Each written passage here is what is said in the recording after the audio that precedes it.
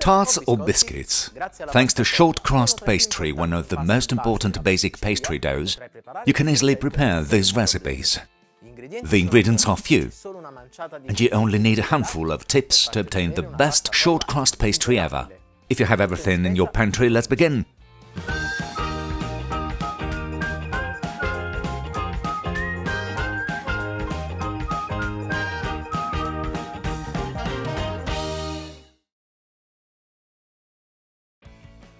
Only a few ingredients, which are cold diced butter, flour, lemon zest, icing sugar, and eggs. There are three basic types of short crust pastry. The classic one, in which all the ingredients are worked together first, and the flour is added only at the end.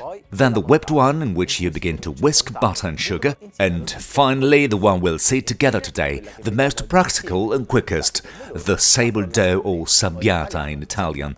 I'll start by pouring the flour into the mixer. The best choice is a low-gluten flour. Then I add the cold diced butter. If you want a more golden pastry, you should add some honey. Let's close the mixer and start the blades.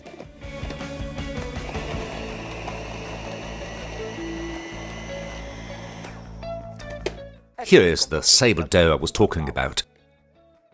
The flour is trapped in the butter and will form less gluten, thus guaranteeing you a more crumbly pastry. Now I can continue adding the other ingredients and decide whether to work it on the worktop or directly in the mixer.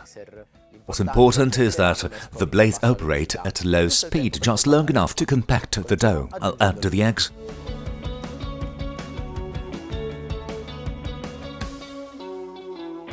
Then the sugar. The choice is yours. This icing sugar will give it a very fine consistency. The granulated one will make your pastry much more alveolate. Now the aromas. I use lemon zest, which is sour and fragrant. But in addition, or alternatively, you can use orange zest, the seeds of a vanilla bean, or sweet spices. Let's start the blades again, like I said, at lower speed.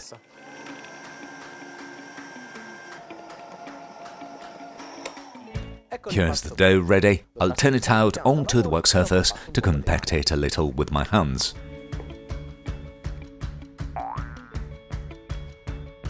If that happens, you will have to fix the pastry. Just add more egg or some butter. That will be perfect again. Here is my dough. I'll wrap it and let it rest in the fridge so the gluten will relax.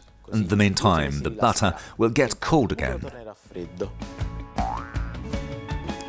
Well, normally we recommend at least half an hour, but if you want to stick to rules, the pastry should rest for at least 10–12 hours. Remember to heat the pastry with a rolling pin before use, so as to give it back a minimum heat. Then you can roll it out with a pinch of flour on the work surface or dry roll it between two sheets of parchment paper.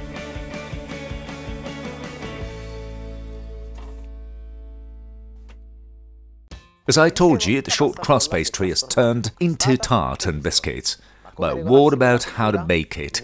My advice is to stick to each specific recipe because there is no fixed rule. In general, a medium-low temperature between 150 and 170 degrees is better for tarts, while 180 degrees is ideal for classic biscuits or blind baking. There are still a lot of things to learn, but at least now I'm sure you have all the basics to prepare an excellent short crust pastry. Which of these recipes made you hungry? Prepare them yourself, then let me know.